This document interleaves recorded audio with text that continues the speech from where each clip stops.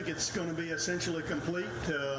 There may be a few sectors or industries that don't feel like they got back to the finish line on that, but for the most part, I think it's going to be equal to not better. And I think certainly our livestock group will feel good, and wheat and others, but we think it'll be a well-received agreement. Any timeline on when we may see details?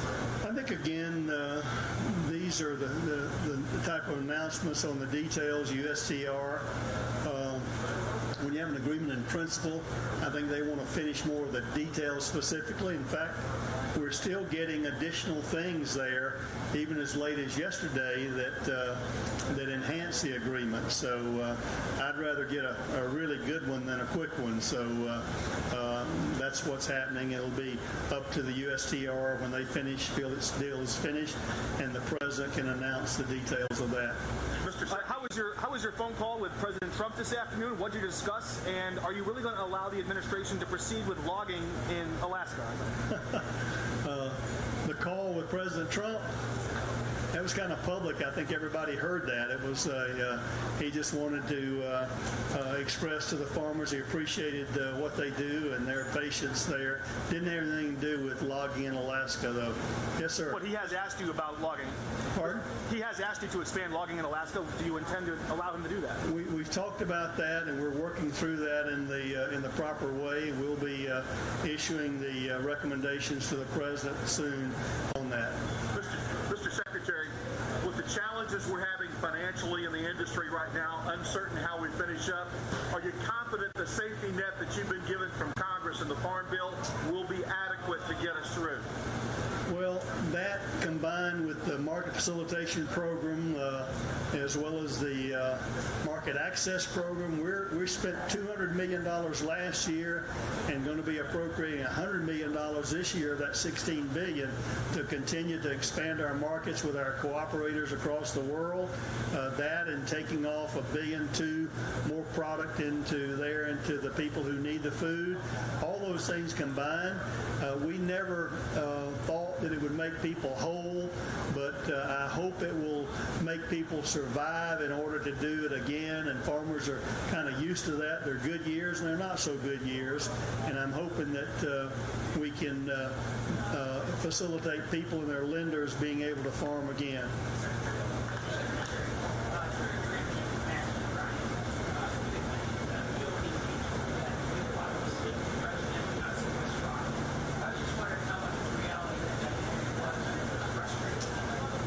It's not frustrating. He's a very dynamic leader, and he knows where he wants to go. I think the essence of a good leader is someone who is forceful, dynamic, and directional and knows what they want to do, but always keeps a little back door open for other opinions, and that's what I've found him to be. If I continue to speak up and to talk to him about it and give him the facts there, he's a business guy that understands that sometimes he may need to change his mind, and that's what happens. Secretary, a progress report on the ERS and NIFA move to Kansas City. How confident are you that it's going to be done on schedule on this location, that all 550 stations are going to be built, and are you looking at any other agencies to be located on the development? That sounds like a zero tolerance question there. We don't know that we'll fill all 550. Obviously, our goal was to be for as many people to come with us as would, and that invitation is still there. We won't know that until September the 30th. We again have delayed some of that because of critical functional issues to give people some opportunity longer to make that decision in that way and getting some of the business out from NIFA and the grants and the awards done. I'm confident it will get done. GSA is in the midst of taking bids for the best space in Kansas City metro area right now, and we think it'll be a good opportunity there. We think all the right reasons that made us begin to look at that, we think are still valid and still there. I'm hoping that more and more people that are currently employed with NIFA and ERS will make the decision to come with us to provide that stability that we would love to have going forward. We are advertising and have onboarded some people out there already. Some of the current ERS and NIFA people have moved prematurely there, and we're providing that space in the Beacon Center for them. So we expect business to carry on. We We don't want to fumble the ball, and I don't have any idea. I don't have any expectation at this point about any other agencies that would be relocated. Secretary, one of these summits are you doing from Western one versus particular Illinois, and are you worried that politics is delaying the USMCA? Regarding the concerns, anytime there's economic stress in the ag community or any economic sector, there's anxiety, there's emotional distress. It affects families, it affects communities. You don't buy those pickups and equipment and go to the store like you would in small rural towns like you would ordinarily, but that's to be expected. Farmers have gone through those kind of periods before, and I would submit to you that these kind of economic challenges started long before there was any sort of trade disruption that happened. You know that it was not easy in farming prior to 17, and when any kind of discussions with China happened, they were just making it by then. So we hope that will recover very quickly when we get trade reestablished and people have a good exercise. The last part of your question? Yeah, I don't think so. I think the speaker's really pretty. I think she's trying to play it fair and square by giving her caucus enough opportunity to ask the questions that their constituents may have over some of the enforceability issues and for some of the points they want to make. I think Ambassador Lighthizer is doing a very good, patient job in trying to deal with them uprightly, fairly, transparently about what things can be tweaked and what cannot be tweaked. And I'm hoping she will come to the conclusion that her caucus is ready to vote on that sooner rather than later. From what I hear about her members out as I visit districts across the country, many of her members are supportive. They just don't want to get out in front of her, and I understand that. Secretary? We had you earlier. Can I get some of these other guys? What do you take away from what you've seen and heard here in the show today? What is your message to the farmers about optimism going forward through all this? Yeah, I think again, anytime you're in economic stress and duress, there's kind of a pall that goes over.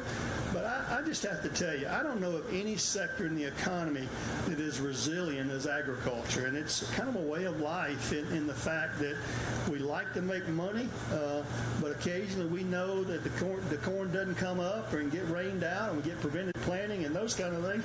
These are people just keep on keeping on, and and I'm amazed by their persistence and resilience and their patience and their patriotism. Honestly, it's a real tribute to the American spirit. I think that is absolutely what President Trump senses about the American farmer rancher, is that they are the essence of the American spirit that built this country. And I think that's why he has a fondness and affection for him. I think that's why he feels capable of pursuing the deal with China, because he knows that these folks are long-term players and they don't like cheaters.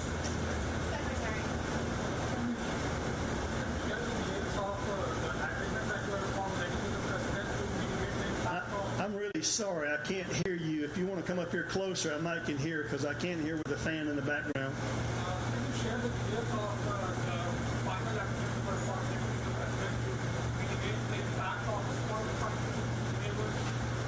No, I can't share the details of the small refinery waiver mitigation work that we're working on right now. I think that's really something the President is working very hard on. I think he wants to deliver that news himself, and hopefully that can be sooner rather than later. I think if you're asking when that can be announced, I think hopefully in the next couple of weeks they're trying to work on the President's schedule. I think he'd like to come out here and face the community and deliver the news himself. Yes, ma'am. Somebody over here? Yeah, I forgot about that. But so, what do you think the administration is going to work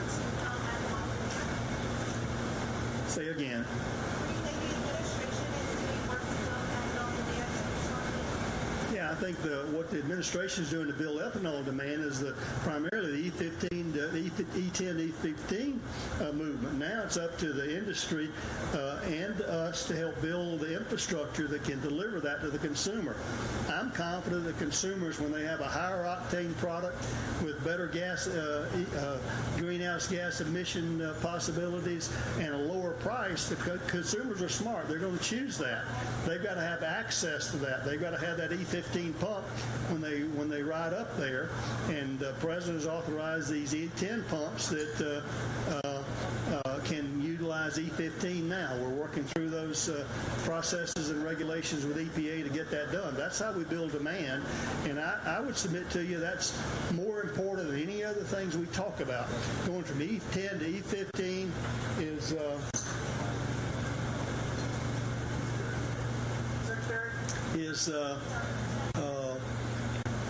very important. That's like 50%, and we can't expect that kind of growth in corn export demand, 2 billion bushels over that period of time. Will it be a process? Yes. We need to build that process out as quickly as possible. That's where we're trying to work with the industry, both independent stations and others, to build that infrastructure. Secretary, you mentioned that the folks out from America are patients that are patriotic and they're resilient. Do you find that patience waning at this point? As we look at China, as they look at another year with higher margins and the weather challenges added and compounding to that stress? What I really find is the media trying to go out and discover that one person or two people that don't like it and focus their media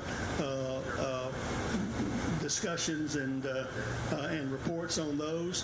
What I find, yes, is it waning? Are people anxious still? Are people hopeful and ready for a solution? Absolutely. But I don't know that I would use the word waning. I think, again, farmers are honest people.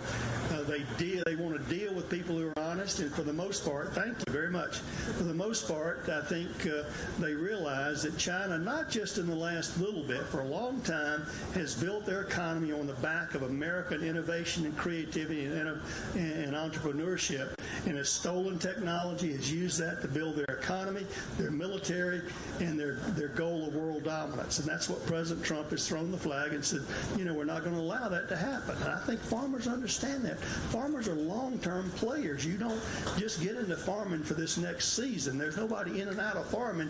It's a decision you make for the long term, and I think they understand that. Are they anxious? Absolutely. It's not fun to be under economic distress, so there's no doubt there. But I don't think what the media is trying to make out is that farmers are leaving President Trump and his decisions. It's not accurate whatsoever. Secretary, President Trump has suggested that perhaps Beijing is trying to wait him out after a Democrat could potentially become elected in 2020. Do you think he can close a deal with China in this first term, or would he need a second term to get that done? I think he would love to close the deal, but that ball is in China's court. We were very close in April, if you remember. We were actually probably 90% toward what would be a very good deal there. It was China who backtracked and reneged on some of the commitments they made. Apparently, President Xi didn't have his hardliners in as much control as he thought he did. And when they realized where we were headed, then they pulled him back from that. They have their political divisions over there just like we do here. And while he's, I guess, a leader for life, he has still to answer to the Politburo or the whatever that group in China is called, and answer that. But I think President Trump is ready to make a deal whenever China comes to the table and decides they want to make a deal. He's the one that thinks if their goal is to wait him out, I think they got a long time to wait. We have time for two more. Last two. Are you member of the press, sir? Me? Yeah. My farm, too. And a farmer, too. Talking about the trade issues, we've seen our competitors around the world continue to grow more acreage, undercut us, so to speak, in many areas. The situation with Amazon right now. How far can we go before we lose permanent market share because of the trade tariff? I know that's always a concern. It's one of the major questions we have about regaining market share. I've been in the grain business for 40 years, and I had good customers, but if I didn't pay the right price, they were going somewhere else. I think that's the way world buyers are as well. And I had to be competitive. They knew I'd give good service. They knew I'd be honest, but if my price wasn't competitive, then they were going somewhere else. That's the way the grain trade works, and that's the way it will work going forward. We'll get these markets back because they know we've got the quality and the reliability of production, and we do what we have contract law that does what we say we're going to do. There's no this turmoil about whether the U.S. can be counted on. That's why the USMCA is so important to make deals with our nearest neighbors. I think we'll regain the market back. Mr. Secretary, be a discovery or price, and we always had position limits, so people didn't have a tremendous amount of economic power. Farmers understand if there's a big crop out there and the price is going down, when you got a crop like this and the price is down to almost contract lows, the problem seems to be the commodity farmers, like out of New York and the East Coast, can take position limits of each person that they trade for 500 people. So they have tremendous economic power within a millisecond of pushing a market. Is anybody in Washington addressing that? Well, I think the Commodity Futures Trading Commission, that's under their purview. I hope they're looking at that. We mention things like that from time to time over convergence issues and that. The rapid trading issues, both on the stock market and the commodity market, is of concern in that area. That's one of the reasons most people here don't know, but we disallowed those media outlets to be in our WASD there because they had that millisecond, 2 seconds head start on the world out here to get the information out to their traders, and that's one of the reasons we did that, because we wanted everybody on a level playing field to do that. Secretary, can you address the president's asked you to open pockets, national forests in Alaska for logging? What will that entail? Yeah, I think this is the same question earlier. I'm sorry, I missed it. Yeah, and I said what we're doing right now is we're obligated to provide recommendations to the administration, and those are forthcoming pretty quickly, probably in a few weeks, and we'll make a decision on that about the Tongass in southeast Alaska at that point in time, and have open for comment. Did NASS continue to release the same data they do in August, or do we need yield updates from NASS in August? Yeah, I think this upcoming WASD, I think it's September the 12th, will be the new report. I met with NASS week before last and last week. We think the FSA numbers over planting intentions and NASS are coming together. There's always been some difference over the way prevented planting and cover crops are handled, but by and large, those seem to be coming together more so. I think the market was shocked because most of the industry people had much lower numbers than NASS came out with, based on what they tell me about their satellite survey. They are more confident about their numbers than they were at that last report. So we'll see. Thank you. That's all we have time for.